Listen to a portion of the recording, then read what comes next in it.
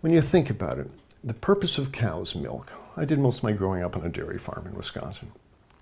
The purpose of cow's milk is to turn a 65-pound calf into a 400-pound cow as rapidly as possible. Cow's milk is baby calf growth fluid. That's what this stuff is. Everything in that white liquid, the hormones, the lipids, the proteins, the sodium, the growth factors, the IGF, every one of those is meant to blow that calf up to a great big cow, or it wouldn't be there.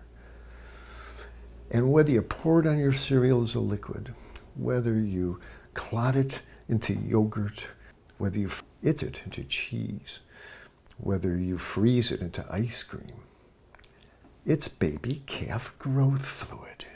And women eat it, and it stimulates their tissues, and it gives women breast lumps. It makes the uterus get big, and they get fibroids, and they bleed, and they get hysterectomies, and they need mammograms, and gives guys man boobs. This is, cow's milk is the lactation secretions of a large bovine mammal who just had a baby. It's for baby calves. You know, I tell my patients, go look in the mirror. Now, do you have big ears? Do you have a tail? Are you a baby calf? If you're not, don't be eating baby calf growth fluid in any level. There's nothing in it people need.